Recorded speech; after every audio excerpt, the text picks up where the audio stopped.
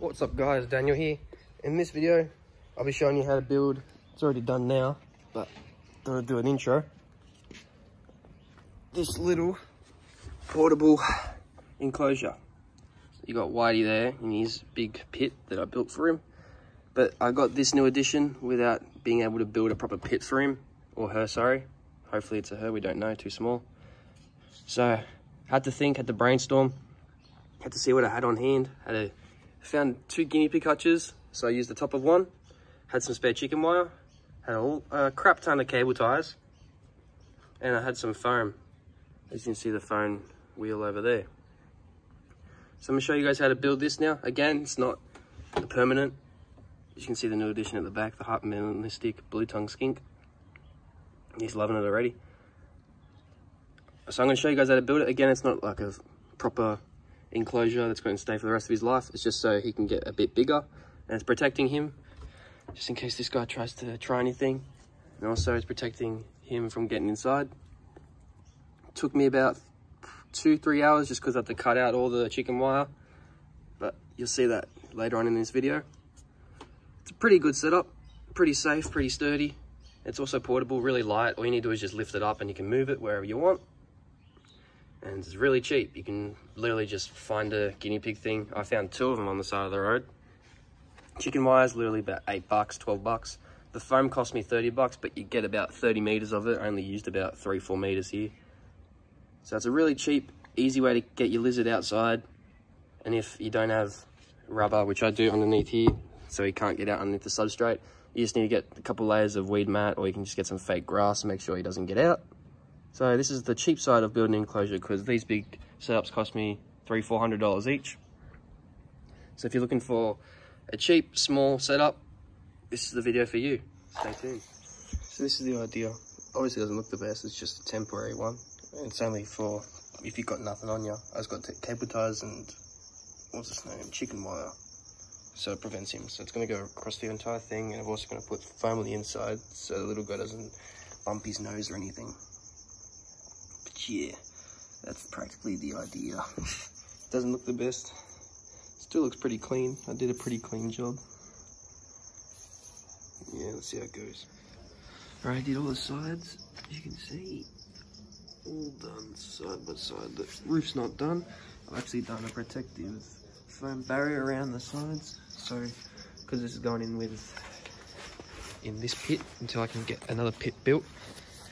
So the foam on the outside is just so the one who's living in here doesn't actually hurt himself on the metal. And I'm also doing foam across the top, just so the lizard can't climb over and somehow fit through these. So that, and also it gets rid of the sharp edges of the ends of the chicken wire. So let's see what it looks when it's finished.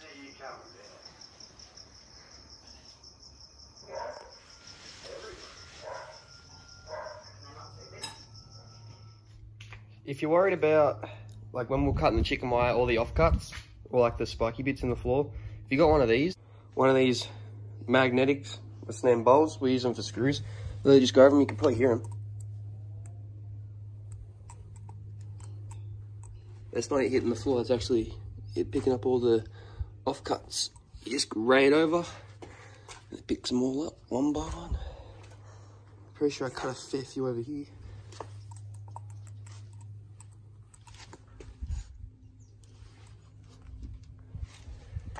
And yeah, as you can see, picks up all the offcuts just like that.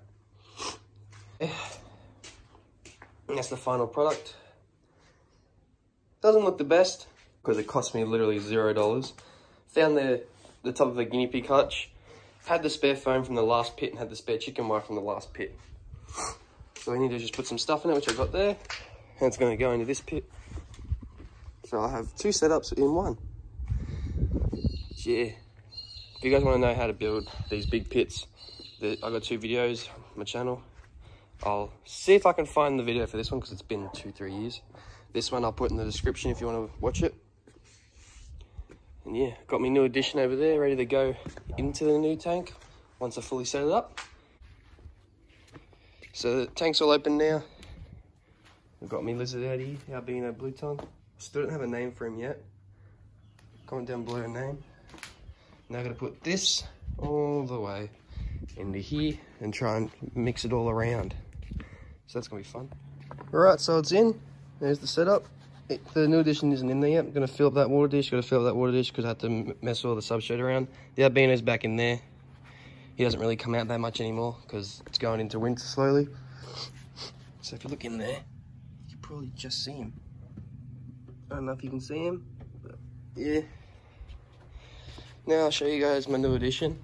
If you guys didn't see the new addition video, I have to put the camera down for a sec.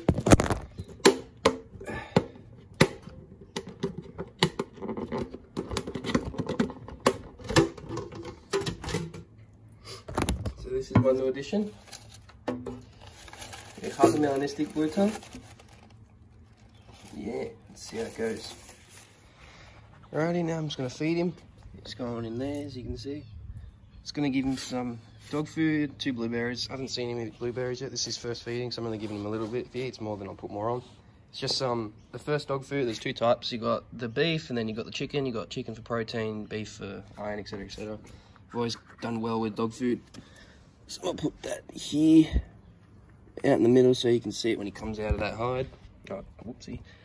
But yeah, I hope you guys enjoyed this little video. I know it's not the best looking, but it keeps the 2 lizards apart. The one lizard can't get in, one lizard can't get out. If you're wondering why I didn't cover the top with mesh, because the black bluey can't exactly get over the foam, and the big albino can't exactly fit through here, so it doesn't really make an issue. Also, I got these clips that came with the guinea pig thing that I found. That's when I cut these, because they went under and they were getting in the way of the foam. What I need to do is just clip it to one of the bars, and it just clips over to another bar, like that, and it keeps it shut. But I hope you enjoyed this video. If you want to see some more updates on the lizards, because now I've got 2 blueies in there, got a bluey, shingleback, and a beard dragon in here. Also got the 2 snakes inside, and the turtle. I've also got a guinea pig too, if you guys didn't know. Well, it's my sister's guinea pig. I'll give you a little gaze at him if you want to have a look. If he's in here. He's probably under this. But yeah, this is, if you want to set up video on the guinea pig, even though it's not reptile related, just let me know. We used to keep guinea pigs, like, we used to have like 50 when we were younger before I had reptiles. There he is.